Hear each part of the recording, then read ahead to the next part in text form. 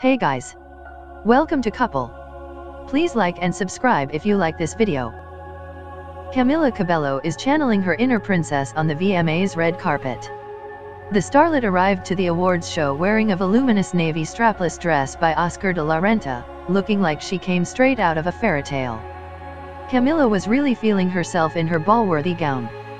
She twirled around in front of photographers and played with her dip-dye bubble skirt on the carpet. Cabello's jewelry, courtesy of Chopard, is just as stunning as her dress. She sported dangling earrings featuring 57.71 carats of tanzanites, aquamarines, pink sapphires, rubies, blue sapphires, and amethysts set in 18K white gold. She also wore an assortment of sapphire rings, a fitting match for her deep blue gown. The 21-year-old is in the running for 5 awards tonight, including Video of the Year, Song of the Year, and Artist of the Year, Entertainment Weekly reports. When asked how she felt about her nominations during an MTV interview, she said, "Well, I can't breathe."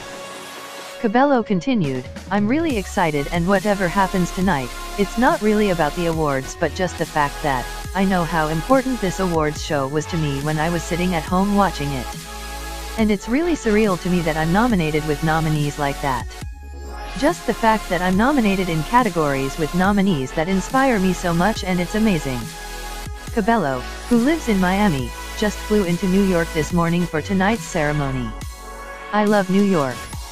I would love to live here someday," she added. "I think it's so magical and so happy the VMAs are here. It's just a different energy.